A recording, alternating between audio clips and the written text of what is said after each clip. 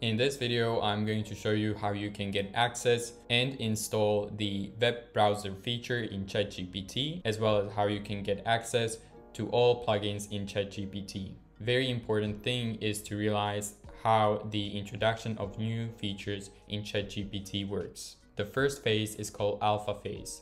In the alpha phase, a very small group of users is given access to the new feature for testing and feedback.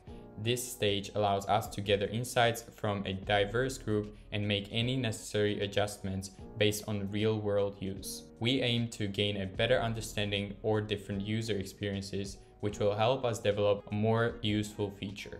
Now, after the alpha phase, which is where all the buzz comes from on all social media platforms, where only a certain amount of people, such as developers and other influencers, have access to these new features and they are creating all the buzz around it. Only after that comes the beta phase.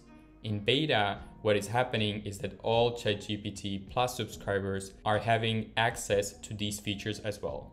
So here they write, during the beta phase, the updated feature is made available to ChatGPT Plus subscribers who have opted in for beta testing. This larger user base helps us further evaluate the feature's performance, stability, and overall user experience in an extended environment.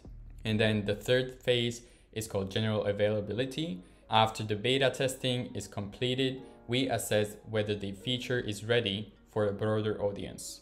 If the feature meets our quality standards, it will be made available to all ChatGPT users. As they write here on their help center, on May 2023, if you are a ChatGPT Plus user, enjoy early access to experimental new features, which may change during development. We'll be making these features accessible via a new beta panel in your settings, which is rolling out to all Plus users over the course of the next week. Once the beta panel rolls out to you, you will be able to try two new features.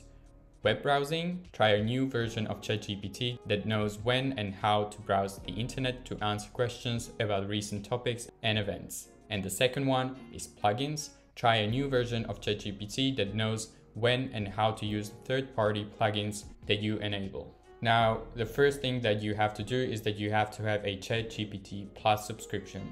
That is a must. Here you can see that the design has been updated and has changed a little bit. So we have the ChatGPT 3.5 and ChatGPT 4. Before that, it was a drop-down menu. So this is good because you can then see that, okay, some updates have been available to your account, but everyone is having the plugins as well as the web browsing feature down here under ChatGPT 4, and you just don't know how to turn this on. So what you want to do is that you want to go to your profile and you want to click on settings.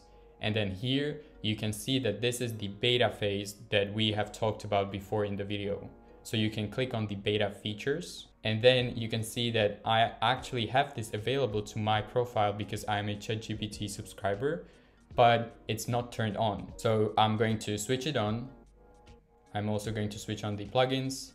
And now when I close this window, I can immediately see that I have the drop-down menu with browsing and plugins. You can see the small badge on the right. So this is telling you that you're in the beta phase where they have made the features available to all ChatGPT Plus subscribers, which makes sense because I'm the ChatGPT Plus subscriber.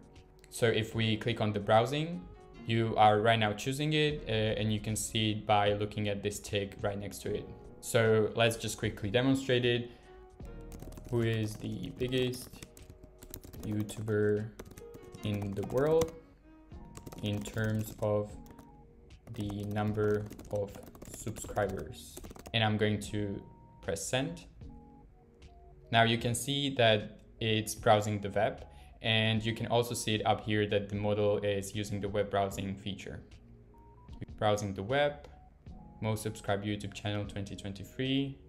It's taking some time, and what I found out is that sometimes it's browsing multiple sources, probably to make sure that the information is correct, but you will get the answer at the end. And as you can see, it wrote down the answer. The biggest YouTube channel in terms of the number of subscribers as of April 2023 is T-Series, an Indian record label with over 240 million subscribers. And it also gives you the reference where you can click on it and go to the page where the information has been sourced from. Let's create a new chat, and right now we can go to plugins, and then you can see that I have no plugins enabled because I have just enabled this feature on my profile. But what you can do is that you want to click on this drop down menu here, and then you can go to something called plugin store.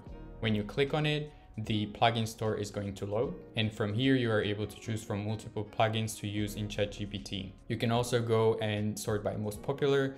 So one of the most popular right now is Zapier, because what it allows you is that you can integrate the ChatGPT function of creating emails, responding to emails, and connect that to your business through Zapier. And then you also have the option for all plugins.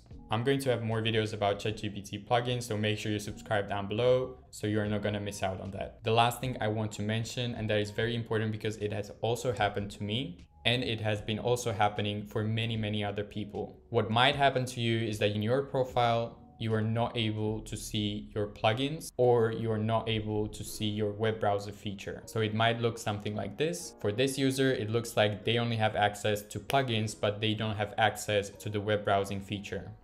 If we scroll down, you can see that this person has access to both of these. If we scroll down, we can see that this person, for example, doesn't have access to anything. And here, this person doesn't have access to plugins. So it really depends. It can be a combination that you have access to both, neither, or just one of them. But there is a solution in this thread, and it's from the OpenAI spokesperson.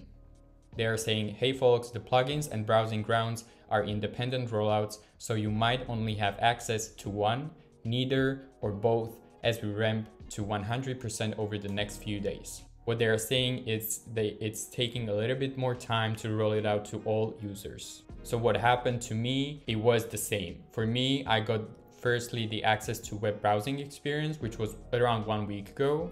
And then after 3 days of me getting access to web browsing experience, suddenly these plugins appear here as well. So it might take a few days later on, but essentially if you are a ChatGPT Plus subscriber, you're going to get access to this web browsing experience as well as the plugins essentially.